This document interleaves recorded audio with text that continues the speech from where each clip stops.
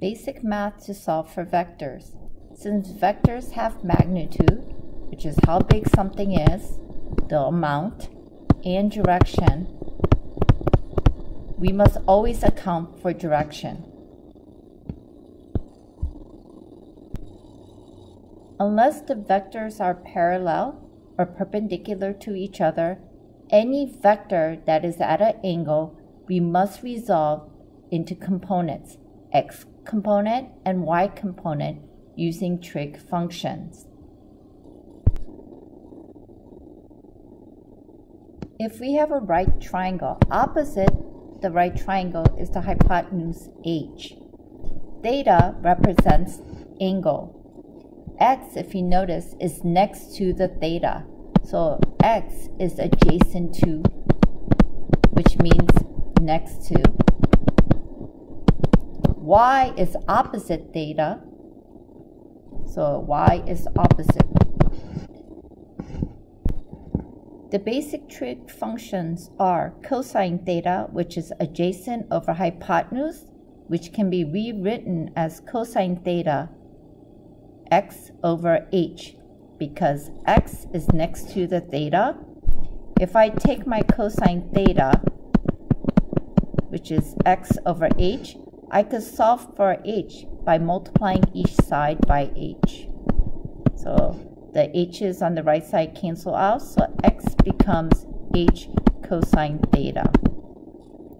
Sine theta is opposite over hypotenuse. Since y is opposite the theta, sine theta is equal to y over h, and I could solve for y by multiplying each side by h, and the h's will cancel out on the right, so y is equal to h cosine theta. Tangent theta is defined as opposite over adjacent. So if I rewrite this equation, tangent theta is equal to y, which is opposite the theta, over adjacent, which is x. In general, you will use tangent theta to find the angle of the resultant vector. So tangent theta is equal to y over x. To get theta, I need to do the opposite, which is inverse tan. So when I do an inverse tan, theta becomes tangent -1 y over x. So on your calculator, inverse tan would be second tan. And you punch in y over x, whatever your numbers for y and whatever your numbers for x. Thus, to solve for vectors, you will need to note the rearranged versions of cosine, sine, and tangent. Sometimes the theta could be in the top right corner. Since theta is at the top right corner, y is now adjacent because it's next to. Since y is adjacent, it's going to be cosine theta, which is y over hypotenuse. So y becomes h times cosine theta. And x becomes opposite. So this becomes sine theta, which is x over hypotenuse. So x is equal to h sine theta. So please note where theta is respect to your x and y. If you don't, your angles will be flipped. The other way you could do this, if you do not want to use the theta on top, since this is a right triangle, this angle here and this angle here must equal to 90 degrees. So you could always subtract 90 minus theta,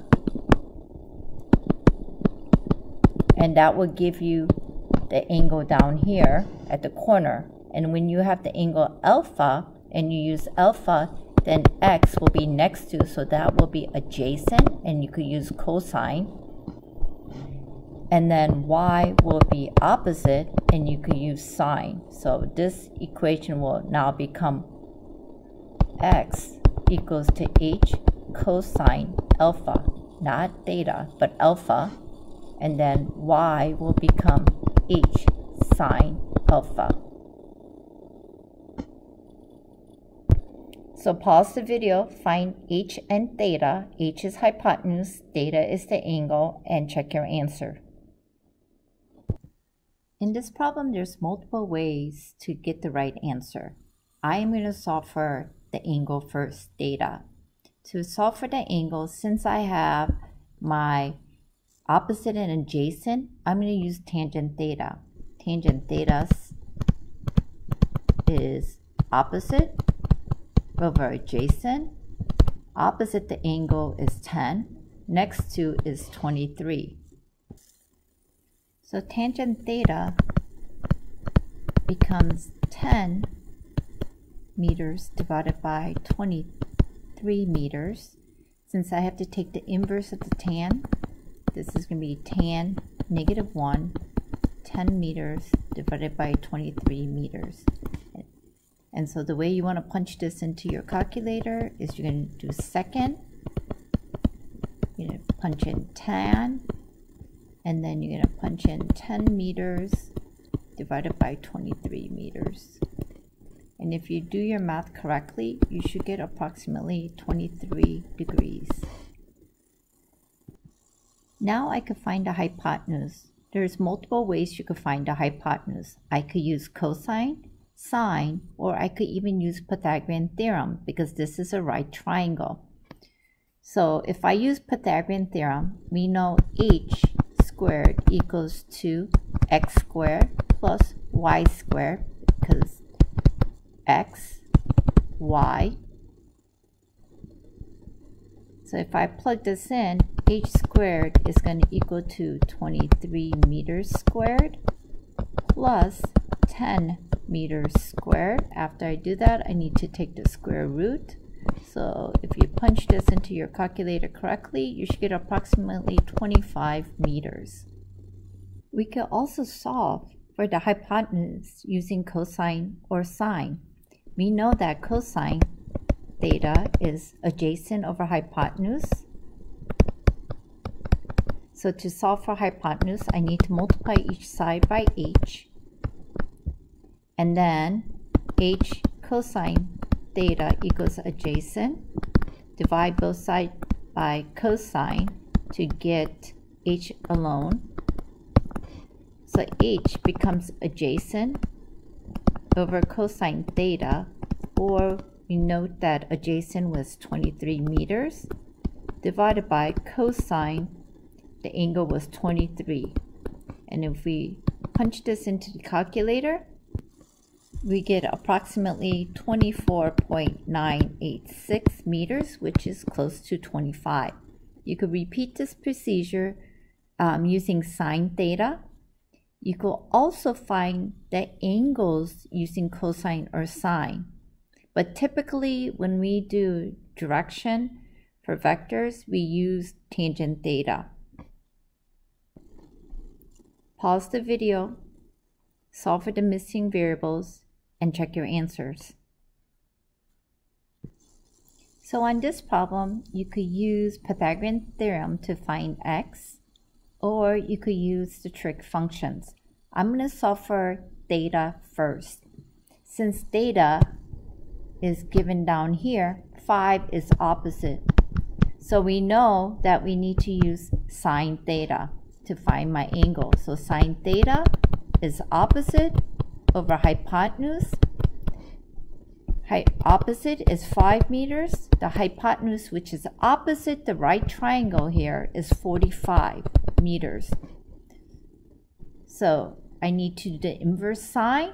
So theta becomes sine to the negative first, 5 meters divided by 45 meters.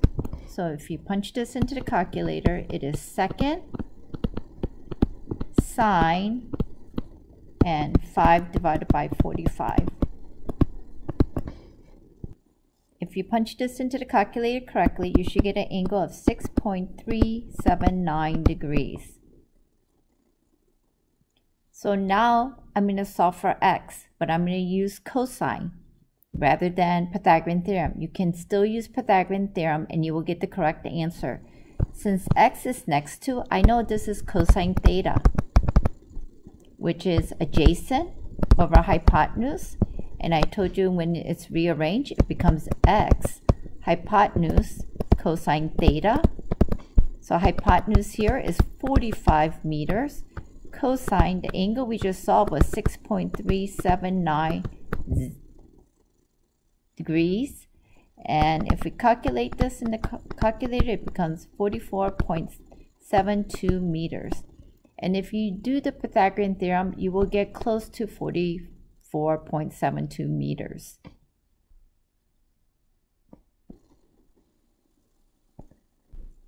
Pause the video, find the unknowns, and check your answer. In this problem, theta is given as 65. Opposite the theta is 9 meters. So I know this is my opposite. So the formula with opposite trig function is sine theta. So the first thing I need to do is use sine theta to find the hypotenuse because it's opposite over hypotenuse. So to solve for hypotenuse, I'm going to multiply by hypotenuse on each side. Then hypotenuse sine theta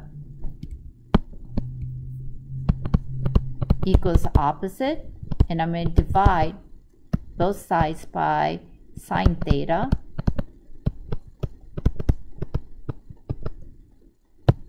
So hypotenuse becomes opposite sine theta.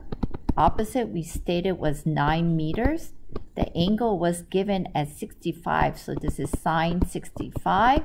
If I punch this into the calculator correctly, I get approximately 9.93 meters. So this is our h. Now I could solve for x using cosine theta. You could also use Pythagorean theorem, but we're trying to practice the trig functions, so please use the trig functions. Since x is next to the angle, we know that's going to be cosine theta, which is adjacent over hypotenuse. I already rearranged this for you in the previous videos. So we know x is going to equal to hypotenuse cosine theta. Hypotenuse we calculated as 9.93 meters. Cosine 65 degrees. If you calculated this correctly, you should get approximately 4.20 meters for x.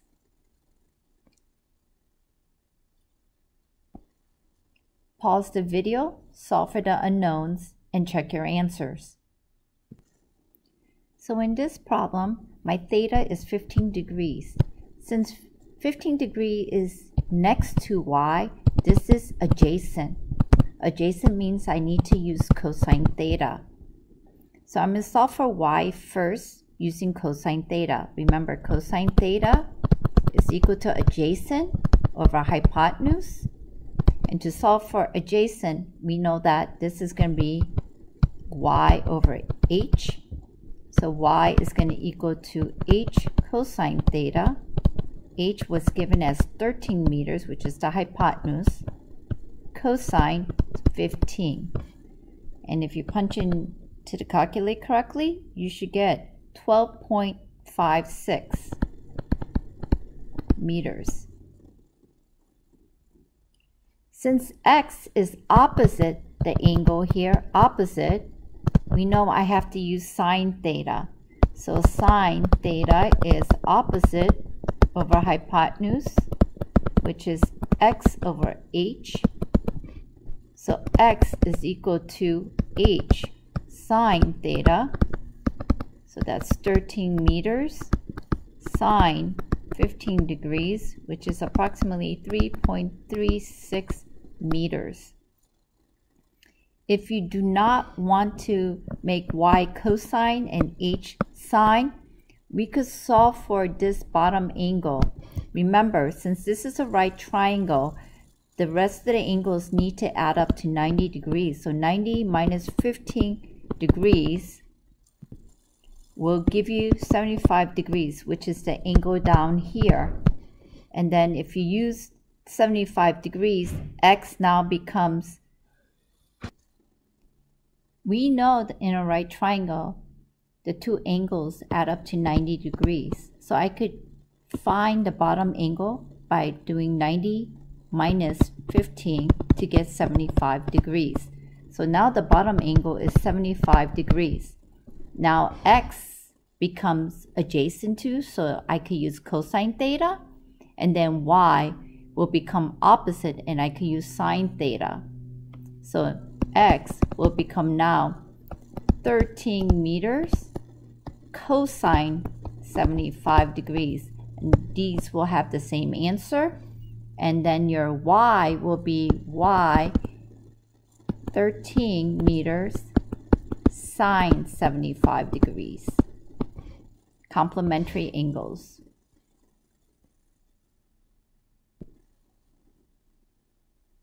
Pythagorean theorem, this is a review for right triangles.